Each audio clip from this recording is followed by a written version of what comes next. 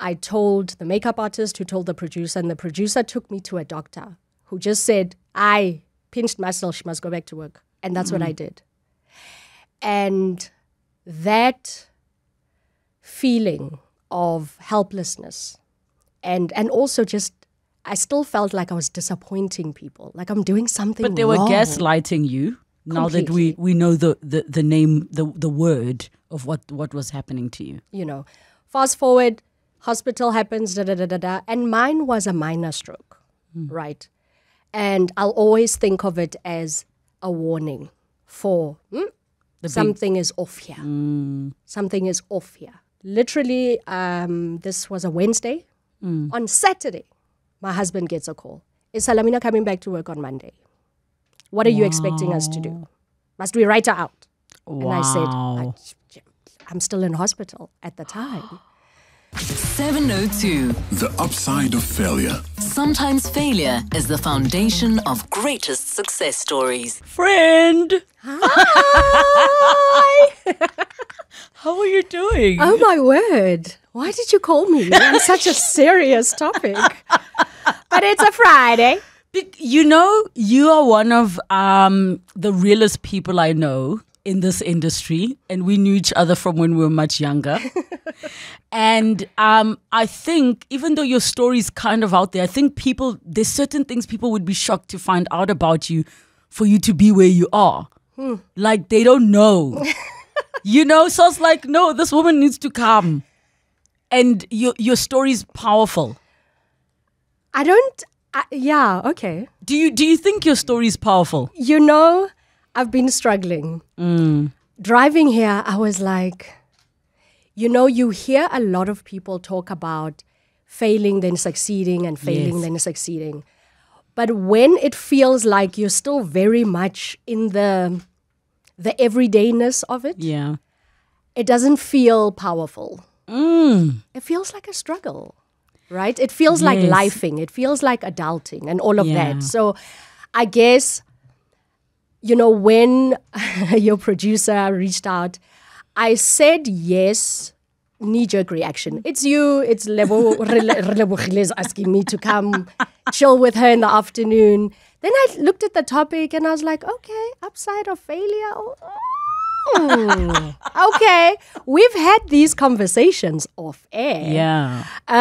Wouldn't it be interesting to unpack this on a Friday afternoon? On air, during the people. Yeah. So I think that was really what it is. But yeah, man, it's been a journey. Plus, I feel like I've made you so many pancakes that you this is your way of paying me back for the pancakes. Look, I love the show. I love the slot. I love the kind of conversations that you've had in the past. And I think that's also scary.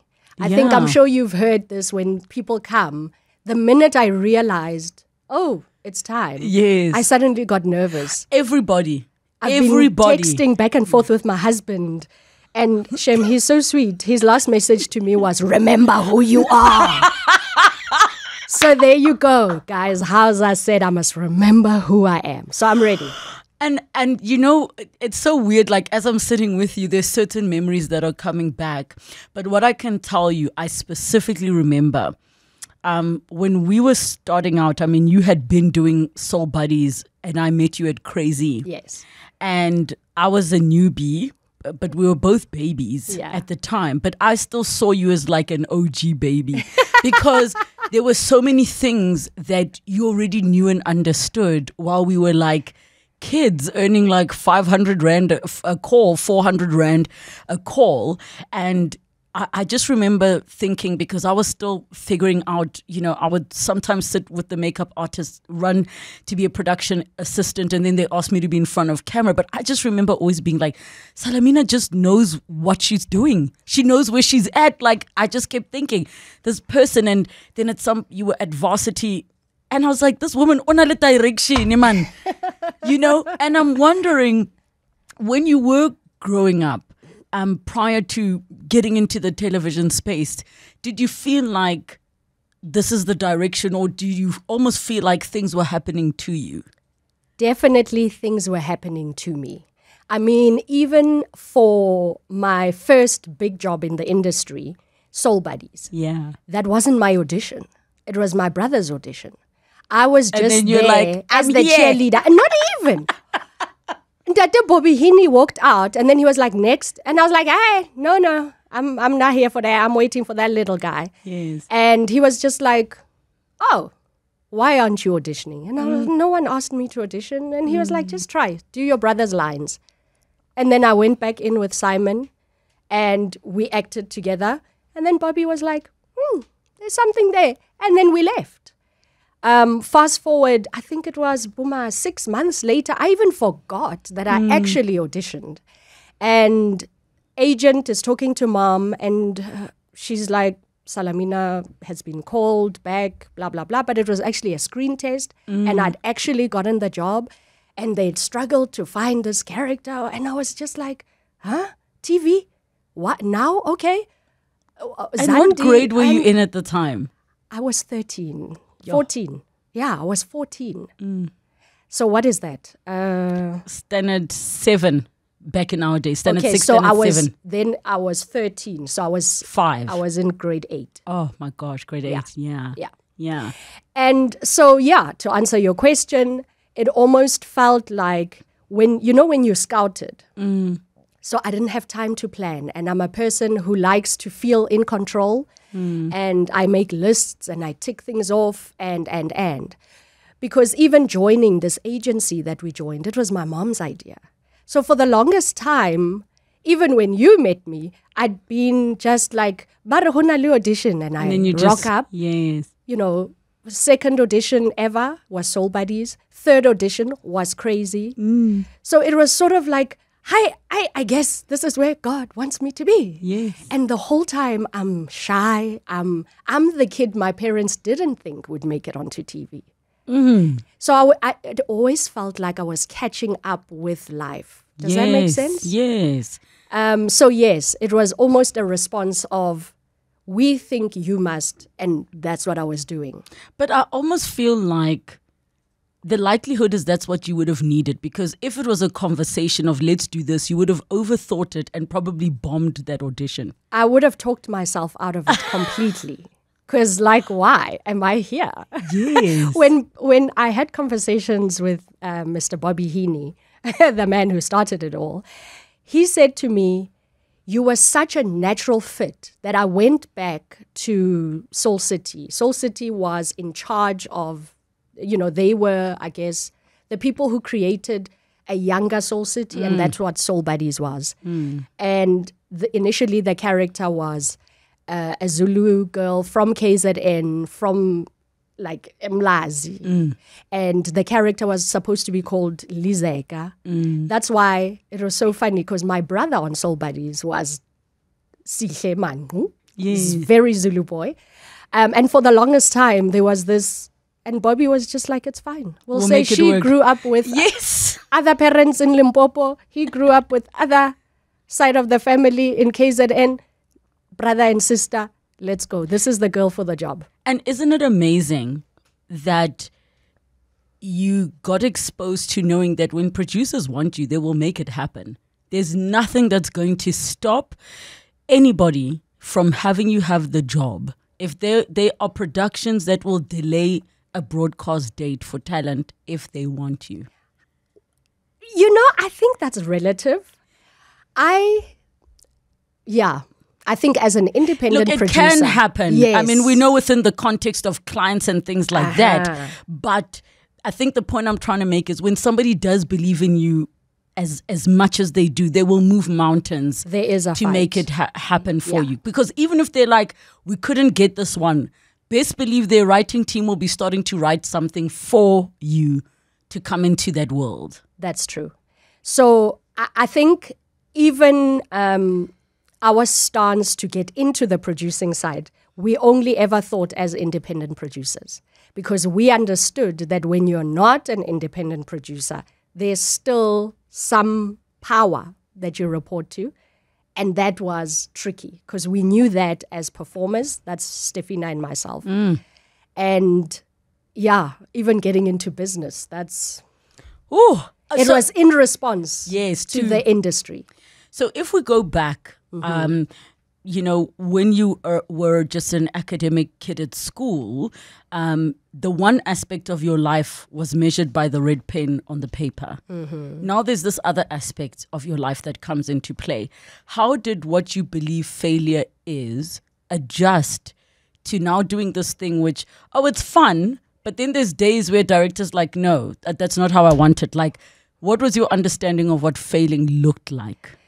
Lebo, because I started at such a young age, so much of what my life was about was decided by other people. One of the things that Soul City and our producers did with us on Soul Buddies is we had this incredible pressure of you are not allowed to fail. But we were on set 12 hours a day, shooting, on location, the elements, everything. Then we had tutors who were also on set. Well, one tutor really, who had to run around and go to all our different schools, myself, Sihle Tsolo. We were all in high school. The others were still in primary school. It was a mad balance, right? And then we still had to do homework, still submit deadlines, write tests. Sometimes we were writing tests, but from being on set is we were shooting in Hillbrow, we're in a park. Yes. I'm trying to write a test, and then you have people walking past, Zandi! Now, I'm doing trigonometry. Yes. So it was all of that. So we developed a very unhealthy relationship with failure because then you fear it so much. There was this incredible pressure of, you are on TV, you're a role model. That word scares me to this day because we heard it so much as kids. No, what do you mean? You dropped your maths mark. You're a role model. Yes. And especially because of the type of stories and the issues that were being edutainment addressed. Right? Yes. So we're doing positive educational content, blah, blah, blah. So it's difficult to answer that question because we were just not allowed to fail. That's what it felt like. And we were told you will lose your acting contract if your marks drop. So now you are constantly doing this. And then on set, you must bring it. We're not fluffing. You can't. There's no time. We're losing light. All of those normal things that come into play. So I think I always, I sigh deeply when we talk about kid stars because growing up as a child on TV is incredibly hard. Now, Sal, as we call you, I'm thinking about this thing of not being allowed to fail. And I almost feel like, and I was just thinking about it as you were speaking, not being allowed to fail is actually not being allowed to live. Yeah. You know what I mean? Because that's what living is trial and error. Now to go back to that thing of me being like, she's got her life together, right? And how there are these other elements that people aren't aware of. So now crazy comes into the picture. Do you remember, oh my God, the prison letters we used to get from prisoners? Yes. So when we were kids TV, like it's so even creepy thinking about it now. We were kids, we were children, we were teenagers. And we would get handwritten love letters from grown men serving time in prison. And as an adult, you think about the fact that those letters get read before they get sent out. Because back in the day, at the end of the show, they'd say P.O. Box, blah, blah, blah. And the letters would come to red pepper. And some of them would even have glitter and like art. How was that even okay? So that's the other layer of grown men in prison for who knows what, murder, rape, telling you that they love you. I think it's difficult for people to even fathom because we were doing this at a time where we didn't have camera phones and things were not as instant. So it's the letters, it was everything like newspaper, the printing, the stories and all of that, And as you were saying about the prisoners, you reminded me of something else that then also happened. We had people writing in and complaining about our weight. My gosh! Do you remember? Do you know that when I was presenting Backchat, they made me stand in front of a podium because of my weight? Do you know that? My goodness. It's like a pervasive sort of foundational layer of there's somebody always watching and you just need to toe the line. Look, it still happens on air. I'm busy being told now that I'm being paid to talk English, so I must talk English. When I want to respond, it's speak, but anyways. Yeah. It continues. Yeah. So to come back to why does that make the concept of failure 10 times more difficult, especially if you're a developing kid to now becoming an adult? I think it certainly delays the process of you getting to know yourself, your true self. And I think media is like that. And that's why this landscape is so tricky. Because it's really difficult to shut out the noise. If we're struggling with it as adults, can you imagine being 14 and coming to work and they say, listen, we're changing the way you dress because you've lost so much weight, you're so skinny, we're getting complaints that you guys are anorexic. And at the time, it was so funny because it was me, Stefina and Ketty, where we were the crazy girls, and it was netball season. So it's a lot of cardio, right? And we were kids, man. You know, your body is developing, you're losing weight, you're gaining weight. Every day is a new thing, skin problems, all of these crazy things that happen in your teens. And all of it is happening in the public eye. So it does one of two things, right? It either helps you develop a really thick skin where you're just hardagat. I've always loved that Afrikaans word, hardagat. Or you do what I did. And I found myself stuck for so many years in this good girl conditioning space where I was like, I will gain the weight when they want it. I will lose it when they want it. And I will be an A student. And I mean, I was the first black-haired girl at Midrand High. Word school, Midrand High. And it was so funny because even the conversation I had with the principal, the first thing he said, congratulations, Salamina. You are now the Black Hope. I hope you understand what that means. And I was like, I don't really want to.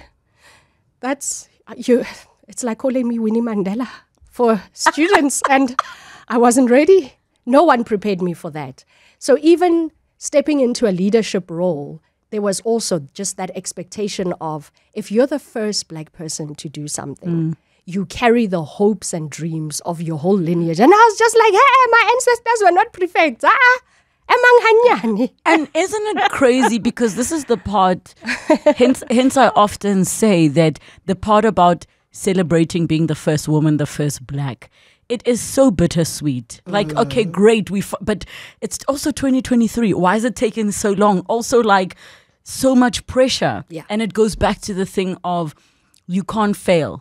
So if you're going to continue this TV thing, if you're going to continue this other thing, you better be exceptional. And you still want to play net, but you better be exceptional and all those things. But I very specifically remember one of the first moments where we had a very real moment. So I saw you as this person and we worked together until we had a moment where we were just speaking about our struggles. Yeah. Right? And I was like, oh, she really like me, Yeah. you know?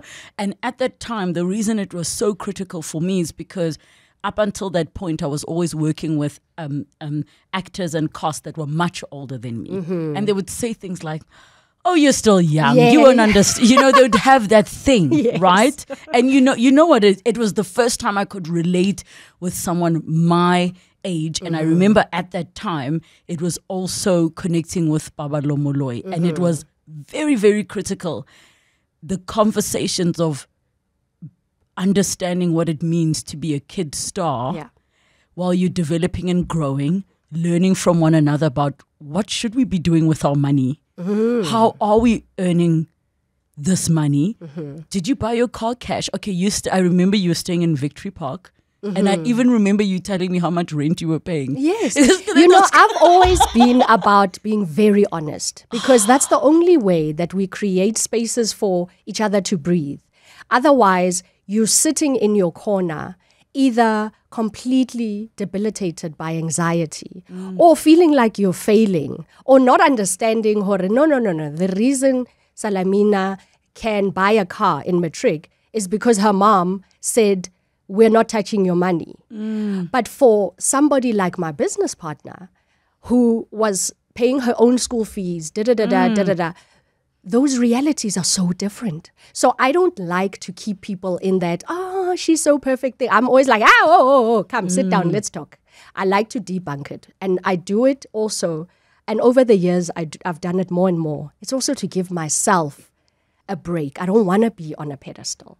And I think it's important that we stop forcing this it girl thing, because I just want to have real experiences with real people, because I'm a real person. And I want to be allowed the space to breathe and just go, whew, today is a struggle, and that's okay, because tomorrow might be better. And it has also just allowed me to go, okay, it's all right. I'm doing enough with what I have. And not just that, you are enough. But on that note, when we come back from the news, we continue.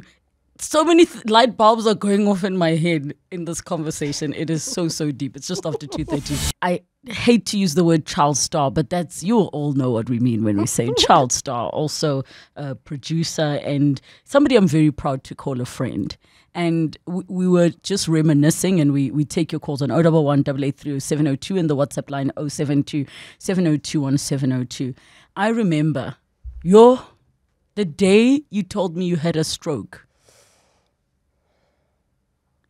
Yeah. And it's just, let me not get teary. Only now I'm having a full circle moment of realizing you were my first friend to have a stroke. And being younger and not really understanding the gravity. I remember the focus was just on the shock that you were so young. And I remember, obviously, we had conversations around the entire context of what was happening in your life. And then I spoke to Lyra here about her stroke, but now I was much more educated and up to speed with what that meant. Yeah. So now, being the adult that you are, knowing that you survived a stroke at 30. Just before 30. How? Yeah. And I think that also really informed entrepreneurship, starting my own thing, as imperfect as that was. Because when I was having my stroke, I was on set and on a soapy. We all know the long hours, blah, blah, blah, blah. But it's also that feeling of it's not about you. So you can't be that cog in the wheel that keeps this wheel from going forward. And it took the crew being the ones to put tools down. Literally, the two boom swingers who do the sound, they just put their booms down. And the floor manager just went, no, we're not doing this.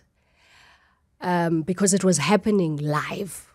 And then after that, I don't really remember. I was taken off set. And what had happened during lunch is it started then. And I told the makeup artist who told the producer, and the producer took me to a doctor who just said, I pinched myself, she must go back to work. And that's what I did. And that feeling of helplessness and also just, I still felt like I was disappointing people, like I'm doing something wrong. But they were gaslighting you. Now that we know the name, the word of what was happening to you. You know, fast forward, hospital happens, and mine was a minor stroke, right? And I'll always think of it as a warning for something is off here. Something is off here. Because straight after that, it took probably another 3 months of just trying to get back to myself. I was lucky I didn't have like the speech impediment, all of the things that happened. The paralysis. Well, the paralysis was happening but it's almost like a Mine was TIA. That's what they called it. And I took it as a warning. But also, literally, this was a Wednesday. On Saturday, my husband gets a call. Is Salamina coming back to work on Monday? What are you expecting us to do? Must we write her out? Wow. And I said, I'm still in hospital at the time. So there was just a lot of, man, I have broken myself for this industry and literally broken my body. And I am here. And actually, wow, is this what 20 plus years looks like? You know, a health scare is almost a very spiritual thing because it happens and your whole life comes to a standstill. But straight after I left, the show could go on without me. Funniest thing, I remember when we were young, a few years back on Backstage, one of our producers said, the only excuse you have for not coming to work is death. Yeah. Not the death of a parent, not the death of a grandmother, your own. And I was like, And that's the ugly side of the industry that people don't understand. You know what? I mean, the laugh we're having is not like laugh, this is so funny. It's laugh, this is so sad. I mean, it was a similar conversation when I was in the soapy world. And at the time, a very close friend had died. And I don't know what in me that said, you know, and they said, but you've got 8 scenes tomorrow. And I said, well, good luck with your shoot. Yeah. You know, I actually wasn't coming for permission. I was coming to tell you that I'm not going to be here. And they implied that if it was a parent, we'd say yes. And I was like, listen, now I'm still a person outside of this space. So good luck to y'alls. And I said that being prepared to lose my job. Yeah. Not because we were rich. Yeah. But at some point, you just have to honor the emotional struggle, the journey, whatever it is that you need to go through. And for me, I just remember that experience being that Steph and I had a very sobering conversation and we said, perhaps it is possible to build the kind of company where we will never put people through this. It's not easy to do that and even to stick to that because it is true, the show must go on. But what we've been able to do in the 8 years of entrepreneurship, and we were deliberate to stay as independent producers because we didn't ever want to get to the point where we couldn't say, cut, hi, re tla bona go sasa. And unfortunately, you know, I also, I'm empathetic to producers who have to deliver episodes at the end of the day. The broadcaster has a TX date, guys. So I'm not criticizing. It's that tricky thing of where does humanity come in this game? Let me tell you what I would criticize.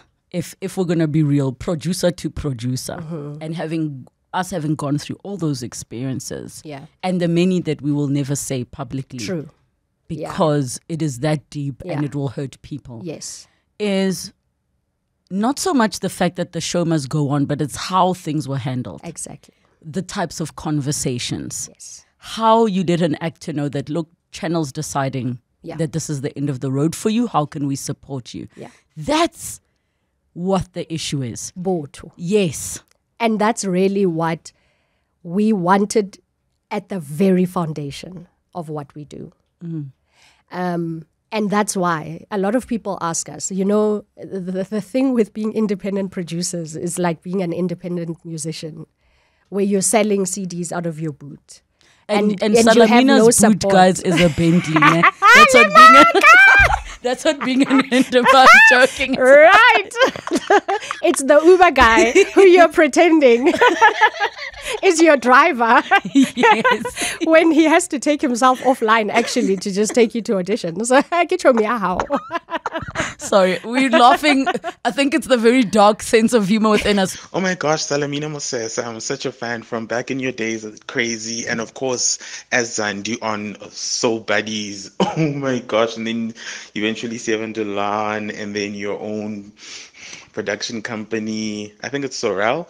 Yeah. But wow, I mean, I remember when I ended up working at Red Pepper Pictures, and at some point, and then I was like, oh my gosh, Salamina used to work here. You know, you actually made most of our childhoods, and we as fans are very proud of you. This is Relebogile from Randfontein.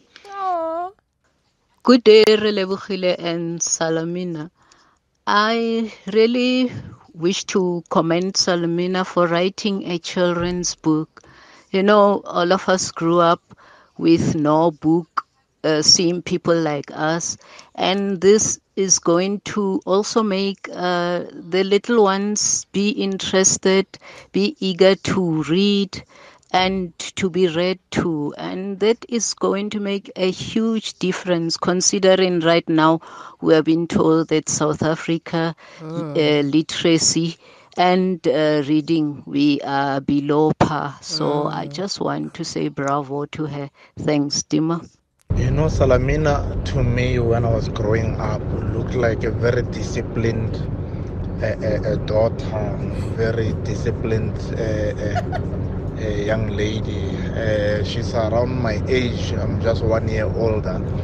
But you know, these are the type of ladies that you see when you grow up. You'll think I would wanna date or marry somebody like Salamina, like so down to earth, respectful, disciplined. Like she's so wonderful. Relebogile, you know, growing up watching Usal on television, we always think that people are having a good life, that life is easy, you know, that they've got it all together. Having heard this interview, I know. I respect her for having come through this and being a stronger person. I don't know whether to call this failure or lesson, but she's not starting from zero. She's starting from experience. Well done, sis, and great show. Oh, wow. And some of the WhatsApp messages, a big congratulations to Salamina for everything happening in her life. Super proud of you, friend, and love you big time. We can't wait for the next movie and book. Not forgetting the blog stories. That one is unsigned. Another one says, to Salamina, thank you for making our name cool. I grew up hating that name because I was teased. Finally, you were on Crazy. Thanks God you were on TV. Hello. Love you lots with hubby. Another one says, showcasing both your voiceover work as well. Back to back. Love the show always. Good afternoon. Sabelo from Rockville. Hi, Lebo and Salamina. Wow, I'm so happy that you're having her on 702 today. I loved her back then and I still love her even today. My hero. May God continue to be on your side. That is from Khabo. How do you feel hearing all of those messages and that feedback? Sure. I'm so grateful. I'm and emotional now. Yeah. I think it's always a wonderful thing when people when people respond to what we do. I think as creatives, a lot of the time we create in isolation and sometimes it's lonely. Right. The hardest thing is when we have to share those creations. One of the voice notes spoke about my children's book, Disaster at Gogo's Plaza. I was writing that in a pit of depression. I had just given birth. It was lockdown. And I felt that panic of, if we're not working, we're not earning. Right? And my big panic is always, what's my next thing? What's my next thing? What's my next thing? A lot of people will talk about, and then I pivoted and I pivoted and I pivoted. And I listened to a lot of TED Talks and all of this because that's the space we live in, right? So I was writing this book and, you've put the baby down, I'm breastfeeding, I have a 10-year-old at the time, she's in homeschooling. I feel like I'm failing at that. I'm not a teacher, she's scared of me. Now mommy is like a monster teacher and all of that. Yes. And in the back of my mind, I'm also like, I must bring my own, my husband is in the arts, guys. It's a very real conversation of, are we losing this house? And these are the things that are not nice to talk about. And right? And it's just unpopular because then it's like, why listen to Chelete? Without understanding our industry, it's like we're freelance workers and you go from contract to contract. And sometimes you have good seasons and sometimes you have a very dry season. But when you're a parent and you've got responsibilities, all of this just comes. So back to the book, I'm writing it at a time and I was like, I'm going to try something new. I've always known I'm going to write a book, but I don't know how to do it. So I love studying. I love to feel like I've backed myself up. So I was doing a short writing course and this book wasn't meant to be published. I was turning in a chapter with each module that I was doing. And there were 10 modules and at the end I had 10 chapters.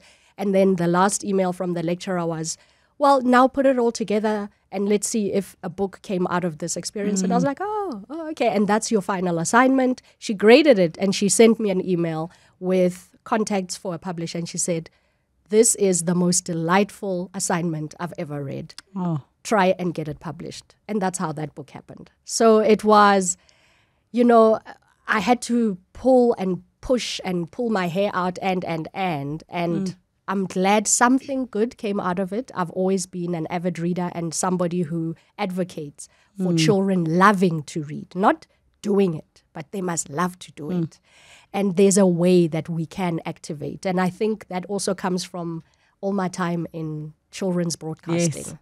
Just sort of trying to think like a child and then trying to think what would make them want to open this book. And it was interesting. I almost feel like you are already engaging the inner child. But as we close up the conversation, I know we could touch on being a small business, owing crew money, owing government money, looking like a success on the outside, knowing like you don't know what's going to happen next. But what I really want to touch on, because it's so critical, you have come out of so many bouts of really difficult moments of depression, postpartum depression.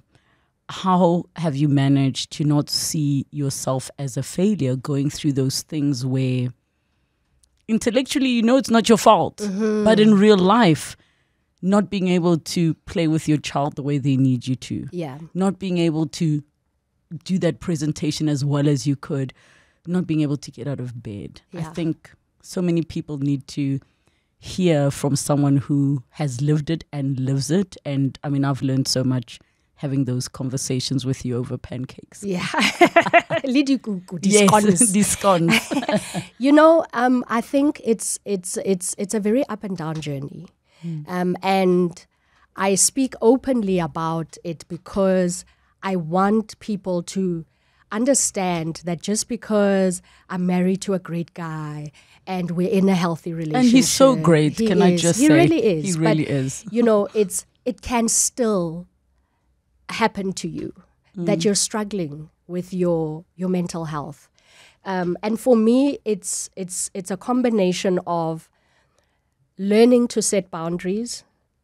It's dispelling this myth of I have to have it all together and consciously just learning to ask for help. It's reading stuff. It's, curating the content I consume. It's having honest conversations, even with the kids. And that was hard at the beginning because I used to cry in private and then come out and mommy is like, oh, I'm fine. And then there was just a day where Dumi just said to me, and she was like 7, and she said, Mommy, I heard you crying. And she's crying. And she said, why are you crying? Did I do? And I was like, well, stop the lorry, stop the bus. I didn't want her to internalize and then do the people-pleasing thing that I had learned to do my whole childhood just to make mommy smile. And I said to her, you never have to perform for me. This is what mommy is struggling with. And that helped us even as parents who've both struggled with depression. Tsepo has a chronic illness. That's our everyday. And there's ups and downs that happen, sometimes even daily, with moods and emotions and. So it's just having open, honest conversations as Black and brown people, and stopping this thing of shaming or feeling ashamed for not feeling okay. And just allowing ourselves room to breathe. It's like a balloon, you know? If you just keep blowing it up, eventually we all know the pop is going to come. I did that to myself, so now I'm very conscious to... And watch. And build a good support system around you. That's my saving grace. Listen, you and I could do a 7-hour broadcast yes, we of could. This conversation. I love you. I adore you. Thank you. And I continue to look up to you. Please keep being you. Thank you for so having much. me. Thank you. 702. The upside of failure. Sometimes failure is the foundation of greatest success stories.